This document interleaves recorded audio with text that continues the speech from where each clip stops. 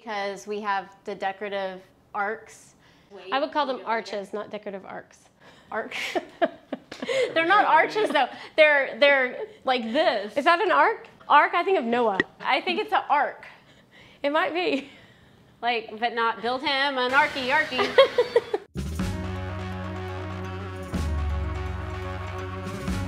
My oldest son is moving out of the house and I'm turning his room into a guest room, and I've got family coming over for the holidays. So this bed right here is taking priority on my project list. We built this bed for under $200 with minimal tools and framing lumber. Wait till you see how it comes together. So let's go build it. Let's do it. So the first step is to plank the headboard, and I'm using 2x8 boards for these because they're super affordable.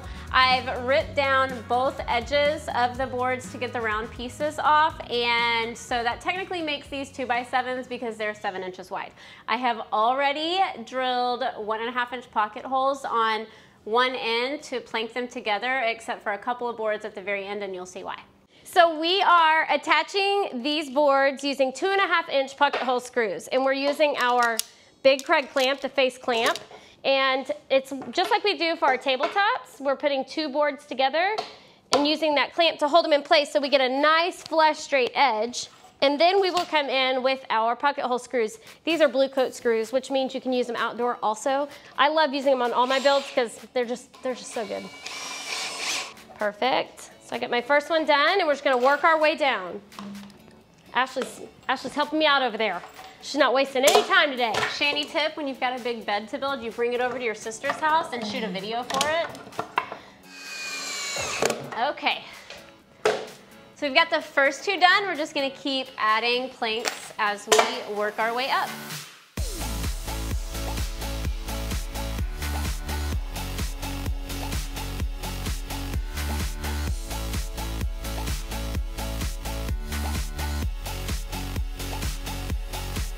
So we've got all the planks except for the last one, and I am going to be cutting the corners off in a round design. So I don't need all these pocket holes when I cut it off. So I was waiting on this one to mark where I need the pocket holes. And we're just gonna need a few on this top board. So let me mark it, and then, so we know we need to be inside of that. Inside of the arc? Inside of the arc. Okay, so I'm gonna go drill a couple pocket holes in this.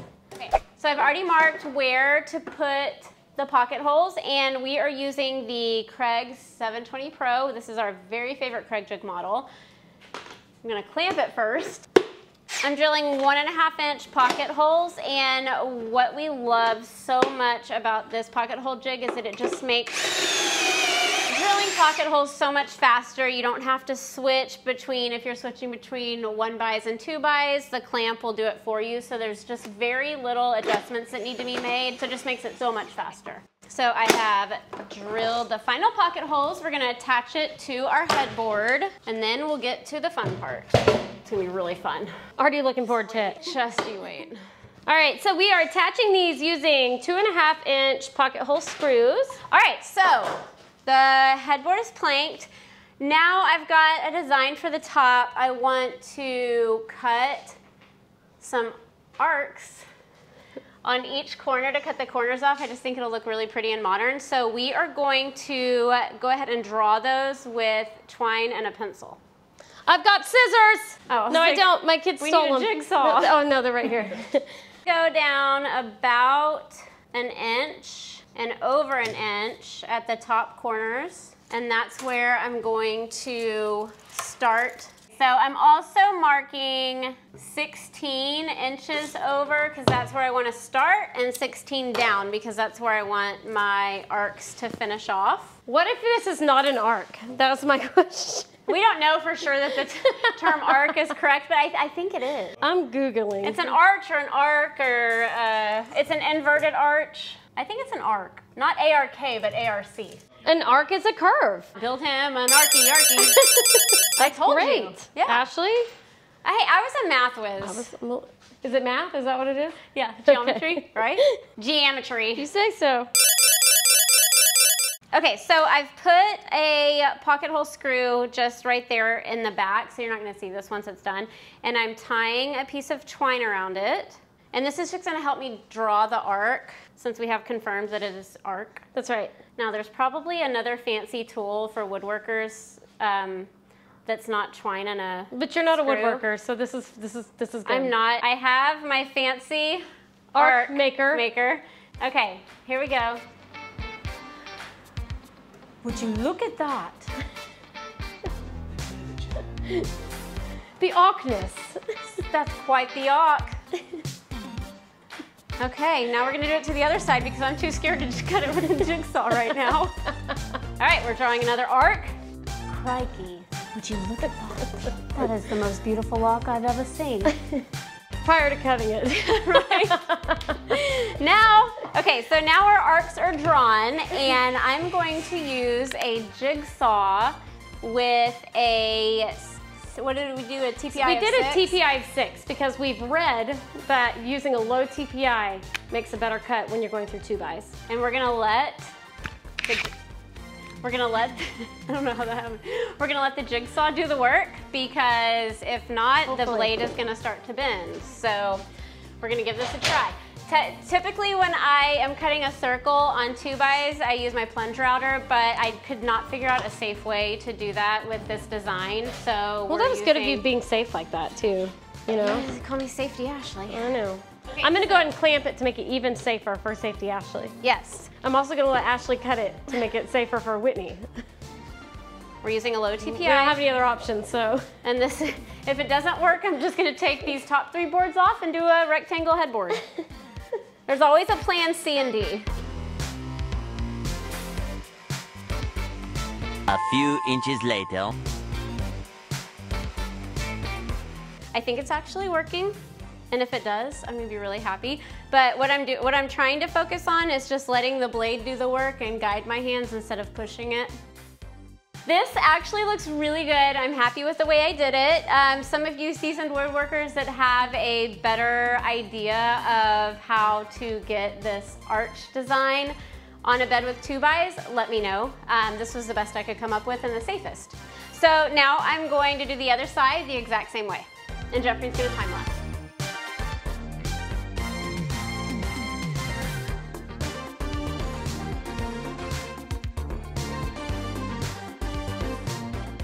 Okay, so at this point we have our arcs cut, and we're just gonna add a few furring strips. You can also use 1x for this part along the back just to support everything, since this is a taller and heavier headboard. We are adding these because it will add some support to the back and also give us an extra point of attachment on the actual frame of the bed. We're also adding them because when Ashley was planning this, she forgot about it, so we're just adding it now. So you design things on SketchUp and it all works on a model, but then when you actually think about it in real life, you're like, that's not gonna be very sturdy. And we're just attaching these with 1 1/4 inch pocket hole screws.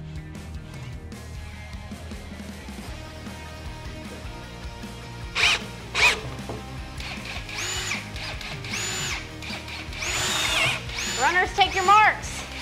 Go ahead, girl.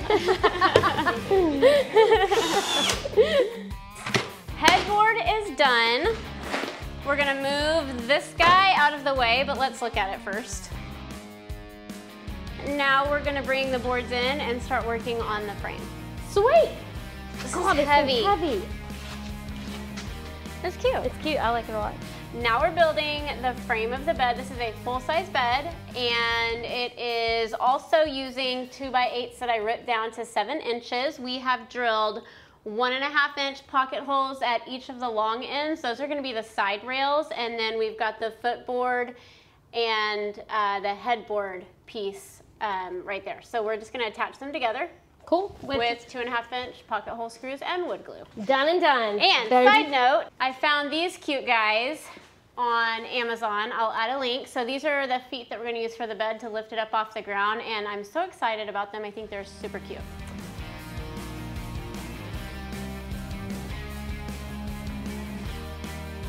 Cinnamon Toast Crunch with mini marshmallows and white chocolate and dark chocolate drizzle. That sounds delicious. It was so good.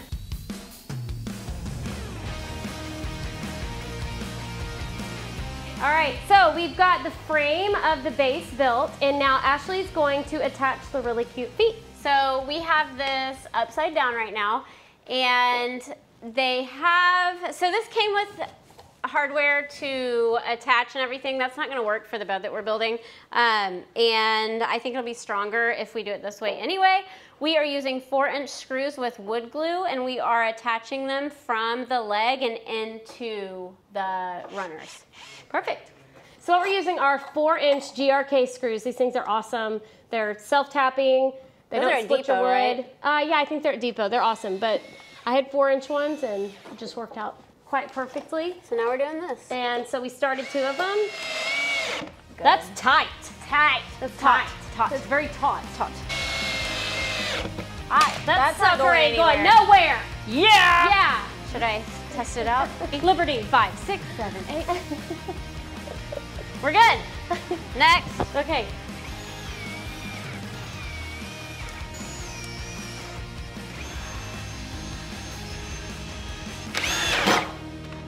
Oh yeah. He ain't going anywhere. Nope.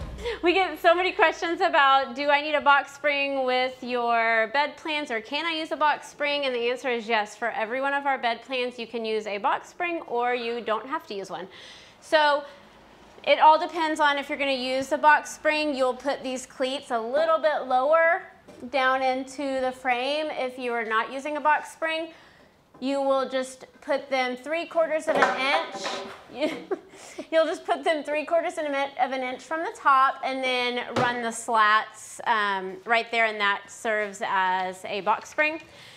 And if you are using a box spring, I always still, like on my bed, I have a box spring. I still have the slats on the bottom for support. It's just down inside of the frame. So we are attaching, I'm gonna go ahead and mark 3/4 of an inch down, and we're gonna attach these cleats to the inside of these side rails with wood screws and wood glue.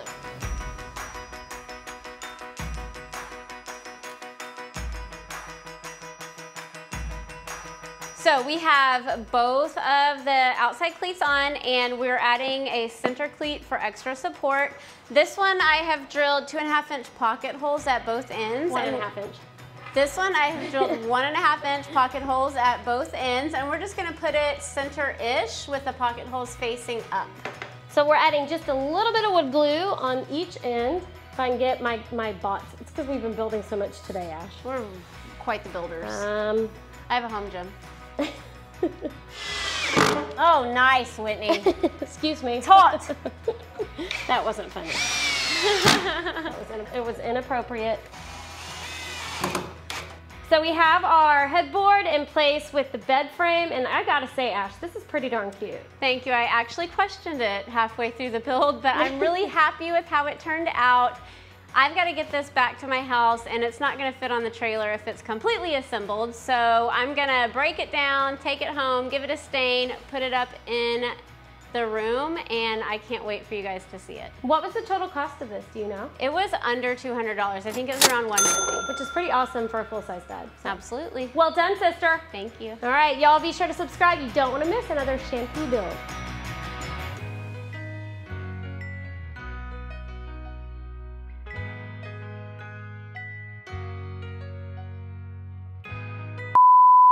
Whitney's She's trying to saying be a it. producer right now. Sorry. Well, I So don't sorry. know if Know your place. Into a guest room, and I've got, oh my gosh, okay. My oldest son is out of the house, and I'm turning in, oh my gosh, okay. All right. All right. Cough, Okay. Whitney, cough. Okay, so we...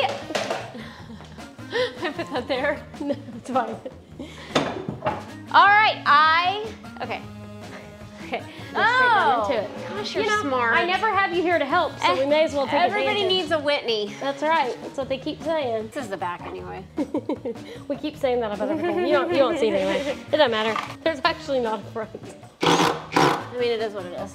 It's not getting any better. Yeah. It's not that bad. And we're gonna let, I don't know how that happened. It's our commentary that's so good. All right, so we have. she's been there. Yeah, she is. Sorry.